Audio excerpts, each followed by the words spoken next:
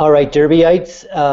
I'm Paul Sheehan, executive editor of Gold Derby. I've got Daniel Montgomery, one of our senior editors here, who did one of the absolute best predicting last year's Oscars. He got 23 out of 24 categories. But we're both going to learn from one of our forum posters, Jacob Sarkisian, who's got some really interesting ideas about how to predict the Oscars, and particularly Best Picture. So Jacob, I mean, you've written about this extensively, and we're going to publish it over a series of posts because it's so expansive. But what's your main idea? What's the main theme of what you've been writing? A lot of these videos, a lot of sites try and go for things like, oh, The Revenant won't win because Iñárritu won last year, and things like that. So I tried to make it a bit more scientific or mathematical.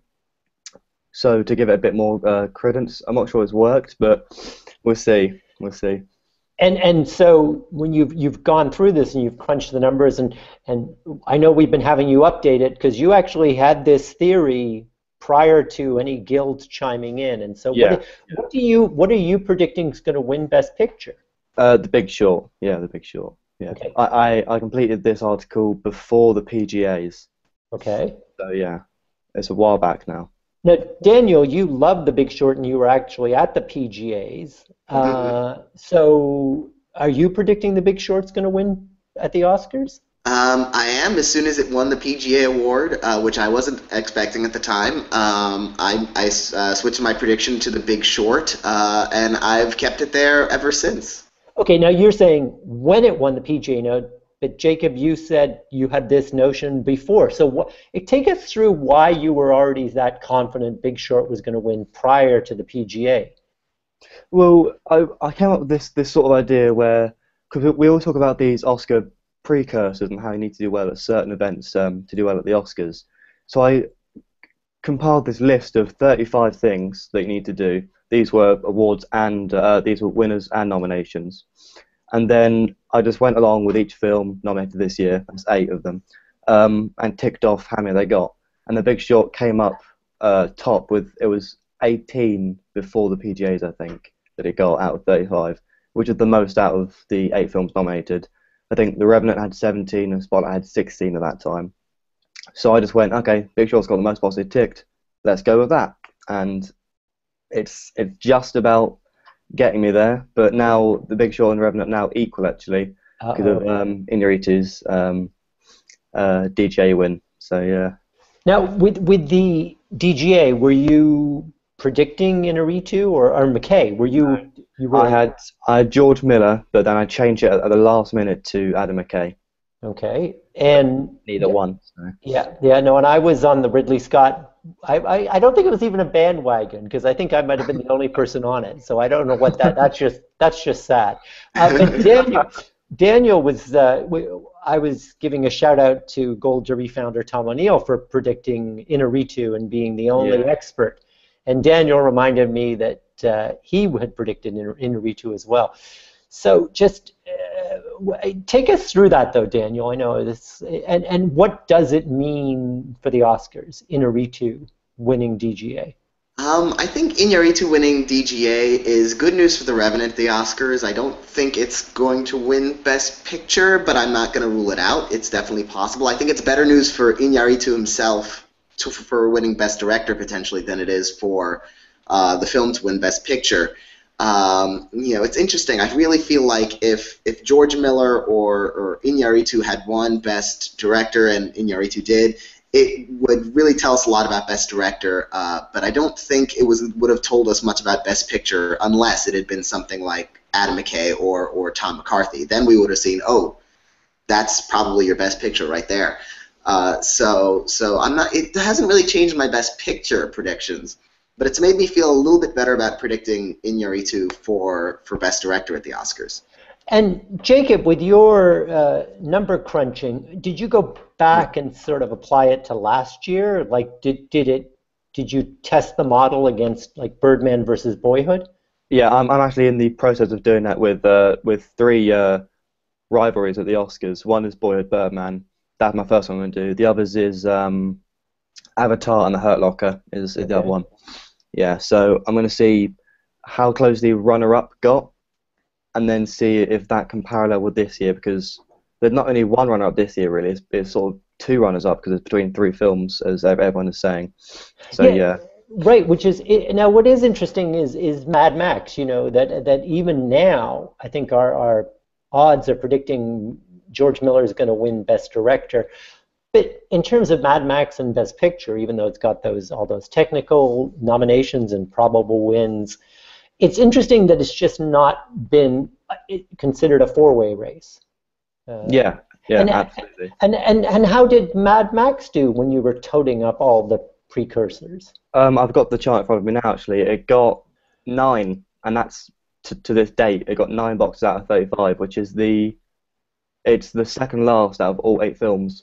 Only Brooklyn got less, so I was very surprised at that. Even The Martian, Room got more than Mad Max. So then, with your system, and boy, I wish I'd had it prior to the nominations. Room getting nominated for Best Picture probably wasn't the big shock to you that it was to so many of us. No, it wasn't, and it was a happy shock as well, because I love that film. I think it's a great film. Yeah, I didn't predict Lenny Abrahamson to get director though. That came out of nowhere for me. Yeah, but Daniel, I don't think Lenny Abrahamson predicted himself to get Best Director, so I don't think you have to feel too bad about that. Yeah.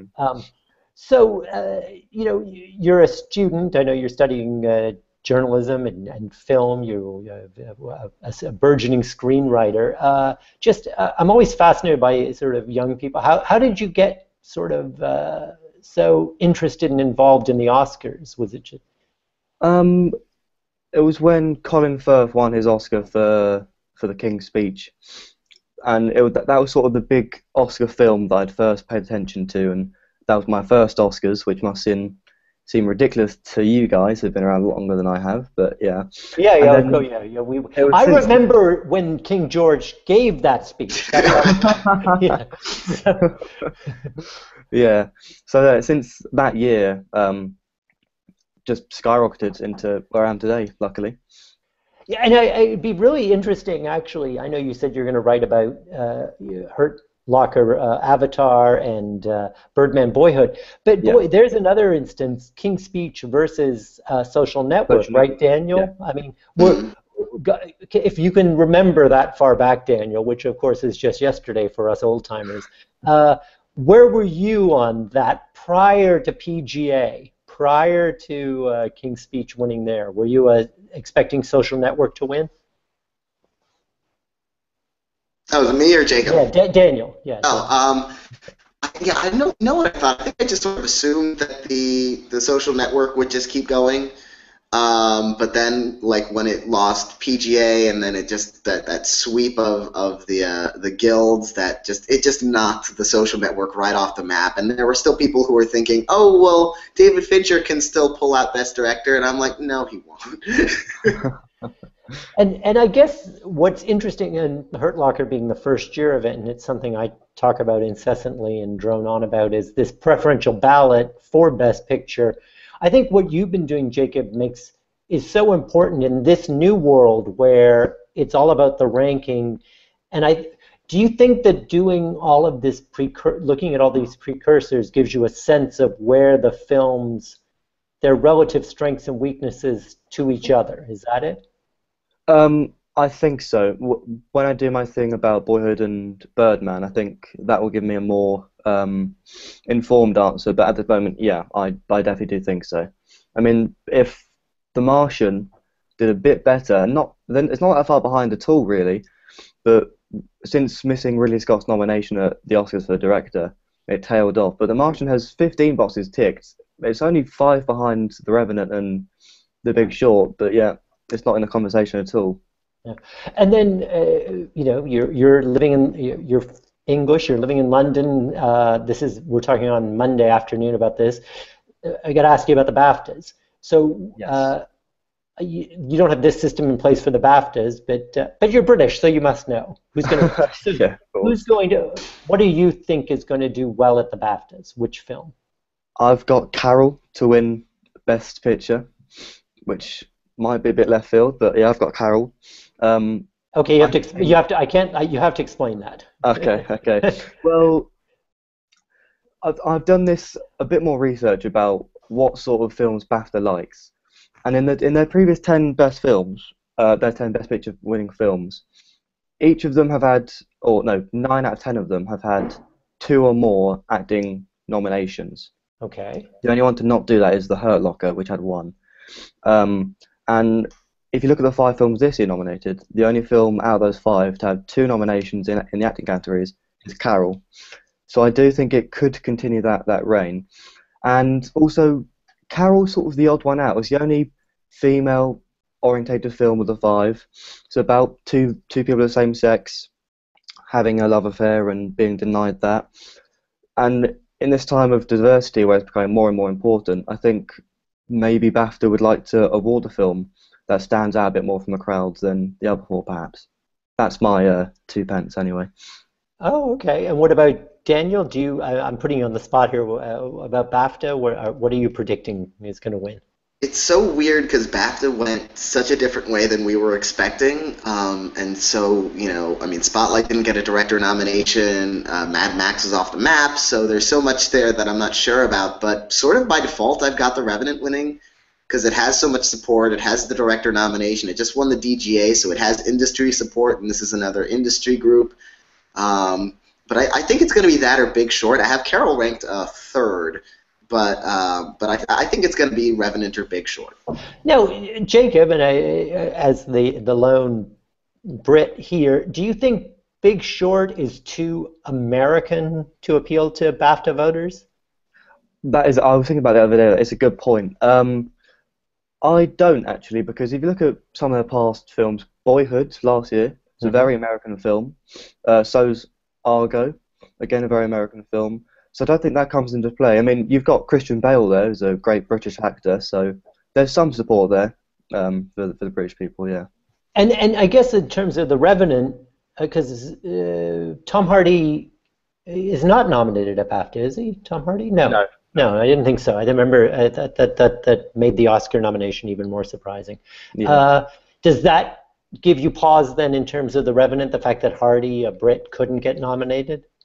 It does actually, because it's been a great year for Tom Hardy, and at loads of our film critics awards, he's been popping up everywhere. I mean, Tom Hardy's been nominated quite a few times for Legend, the Craig twin film. So I thought that might propel him to get a nomination for The Revenant at BAFTAs. And if he couldn't get it there in his home country, is The Revenant that strong? It feels like more of an Academy film to me than a BAFTA film. Do you think, but now, I wonder if there's any sense of, ooh, if you're a BAFTA voter, well, we did get it wrong last year because we went all in on Boyhood. We talk about Oscar IOUs. I mean, Inarritu, I guess, is holding a pretty big BAFTA IOU. So you won't be, will you be shocked if Revenant wins? No, definitely not. I mean, on a scale of 1 to 10, 10 being I'm confident Carol will win, and 1 being I've got no clue whatsoever, I'm about a 1.5. Oh, okay. It's not a confident prediction, it's just my instinct telling me. Okay. But The Revenant could very easily win, yeah, of course, yeah. Yeah, no, it's gonna, and then what about on the acting awards? Do you again, I'm putting you on the spot to talk about this, but who are you predicting? Well, DiCaprio and Brie Larson for Room and The Revenant, of course, and then in supporting actor, because of course Sly Stallone's not there, I've got Idris Elba after his SAG win, but I did have Mark Rylance before that. But I think awards groups are trying to make a point now, so I think they will reward Idris Elba like SAG did. Do you think that his outspokenness in England about diversity could hurt him, though? I mean, he was kind of calling people to task on the issue just during voting. I actually think it could help him. I think maybe they would say, oh, actually, no, hang on, let's prove you wrong, let's give you this win, and then we'll say, look, we are very Dovehurst, that sort of thing. But it could go either way. And who are you predicting, Daniel? I've got DiCaprio for Best Actor. I've got Brie Larson for Best Actress, but I'm sort of worried about Alicia Vikander. I mean, Chris Beecham has this theory that she's nominated in lead here, and they don't like Room as quite as much as the American Academy did, so they might just give it to Alicia Vikander because they don't always match the Oscars in the acting races. So he mentions the year Jennifer Lawrence lost for Silver Linings Playbook at BAFTA, and even though she was well on her way to the Oscar. So I'm a little bit wary about Alicia Vikander there. And then I've got, for supporting actor, I've got Mark Rylance, but I do think that's like a really close three-way race with Elba and Bale. And then supporting actress, I think Rooney Mara. The best thing that happened to her was Alicia Vikander getting pushed to lead. And they like Carol a lot at BAFTA, so I'm going with Rooney Mara for supporting actress. But again, that could go to Alicia Vikander for Ex Machina, or it could even go to Kate Winslet for Steve Jobs. So those supporting categories, and even Best Actress, I'm not fully confident in it. Yeah. Okay. I haven't decided which of yours I'm going to steal, but it'll be probably an amalgam of both. Well, listen, Jacob. We're going to get this very expansive article of yours posted, but we definitely need to check back in with you prior to the Oscars to see how if your predictions are changing at all based on how The Big Short and Spotlight are going to do at BAFTA, as well as the rest of the precursors. No, thank you for sharing your insights with us, and we're looking forward to you're writing about BAFTA and as well as looking back at a couple of those sort of what we thought were maybe too close to call races, and you can tell us. It's so obvious that. Yeah, of course. Yeah, so obvious. Yeah. Thank you very much for having me. Thank you.